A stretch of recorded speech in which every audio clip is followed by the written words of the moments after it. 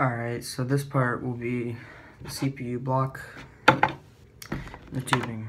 So we're gonna start off with the tubing. I got 1/4 inch, I want to say 4 feet of tubing for $4.98 at Home Depot, and then I got 10 fittings for $4.93. So like I said, there's gonna be barb fittings. I mean, these tubes here, I mean, they fit really tight onto here without heating them up. So that'll be good. So there's tubing and fittings.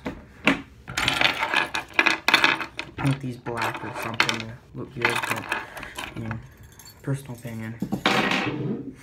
So then I got this CPU block for $21, and this plate here goes on top here, and then you take these screws and they go down through here for your AMD or Intel, and they connect to the bottom of your motherboard, the little plate that's down there. I can't remember what it's called right now, but I have done a lot of tests with this and I don't have any leaks. These barbs fit tighter than my pump barbs, so there's kind of a problem there. But my pump barbs, when I use the fittings, they don't leak.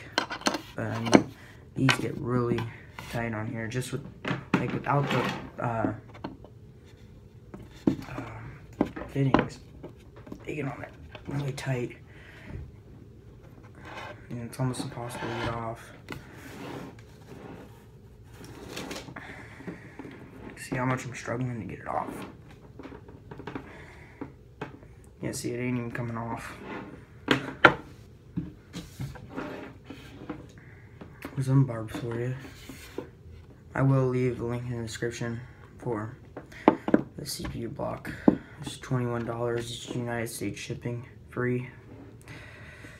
So there's the water block and tubing part.